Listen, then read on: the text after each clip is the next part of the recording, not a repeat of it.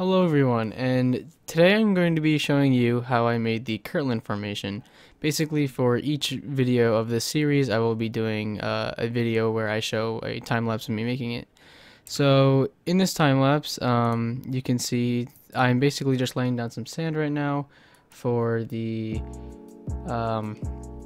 coast area. Basically, this formation had a inland seaway that was at the time disappearing. So I just decided to add a little, almost like a coastal plain area I tried to recreate here. Just like a river and some sand, and I eventually will see here, yeah, I'm putting down a river. And I decided to splotch some water around it as well. Just to kind of like give that like marshy type vibe, because a lot of the water was dissipating, but the ground around it was still very wet.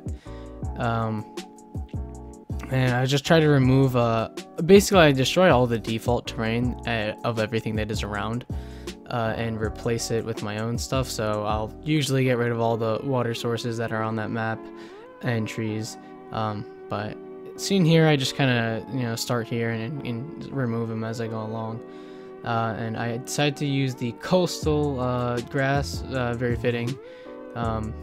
Unfortunately, yes, you can't get rid of the grass in Jurassic World Evolution, so there has to be grass in this area, usually where there wouldn't be. But as you can see here, yeah, that's basically it. I went ahead and I quickly built that section, and from there you can see I'm just kind of transitioning the sand into the grass area, just by adding some grass spots and letting it, break up the sand a bit. And from there I go ahead and just get a little better idea, map out what I'm actually going to be doing here in a bit. And yeah, a lot of this formation was very wetland-like, so there will be a lot of that throughout this. And you can see here, I go ahead and start adding more of the regular grass now instead of the coastal grass to help transition into it. Remove some of the water, terrain, just to help me get a better idea of what I'm doing, because all that stuff isn't going to stay. I will be transforming it into the way to fit the formation a bit better. So getting rid of all the rest of this. There's a lot of trees here. Here I'm getting rid of it up at the sand area, as that didn't really make sense to have them there either way, so I could fill it in with some more sand and even it out again with the grass. Decided to add more grass over there.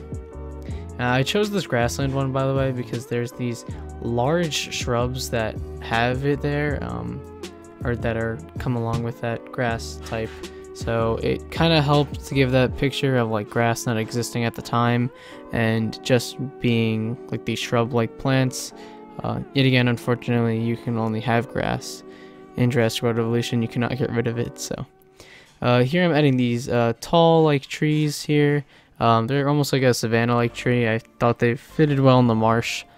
You can see here I started adding the water. Used the anti-water tool, I guess you could call it, to or remove water tool, to kind of make it a bit more natural and make each one a little bit different.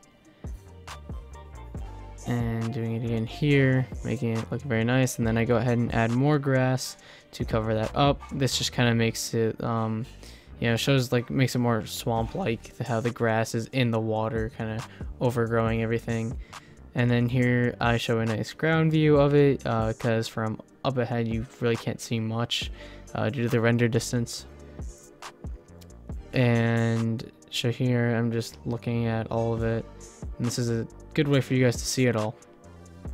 Yet again, of course, I will be doing the video of just the whole formation completely complete, because you guys, this is very rough. This is just how I kind of built it. But at the very end, and off camera, I will be doing more edits here and there to finalize it for the final video with the dinosaurs in it and all of that. You see here how tall the grass kind of looks. I wish there was taller grass that we could have, so like, you know, it could look a bit more marsh-like and kind of cover up the dinosaurs a bit better. You can see here how I show the grass is going into the water, and from there just mapping out what I'm going to do again. And this area here that I show is basically where I'm going to start the redwood area, or the forest. Right here is a little facility, the 2 hatcheries, and the ACU team to help get rid of dinosaurs that I may not want anymore.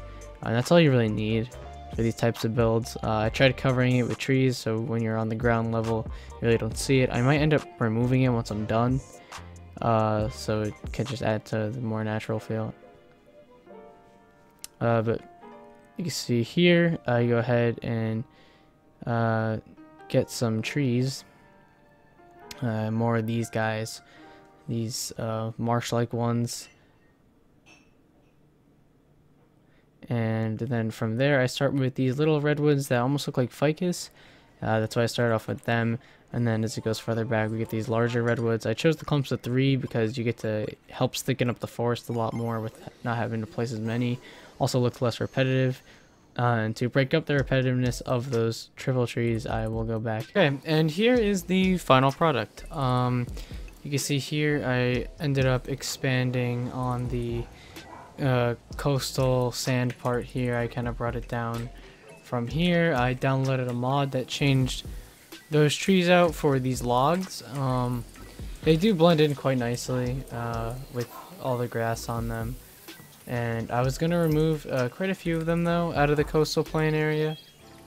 In the full video of me, you know, going through the whole thing with the cinematics and stuff, you'll actually see like the final thing here. See more of the river, so it kind of expands down here and makes this little island. Yet again, here is this section right here. Coastal area, still a lot of patches that need to be filled. And what you didn't get to see is the forest. Here's the forest. And nothing really changed with this facility. I'll probably get rid of it once I finish adding in all the dinosaurs for the final thing. But yeah guys, that is going to be the end of the build video. If you like the video, make sure to leave a like and stay tuned for the final video of the formation. So I will see you guys next time. Peace.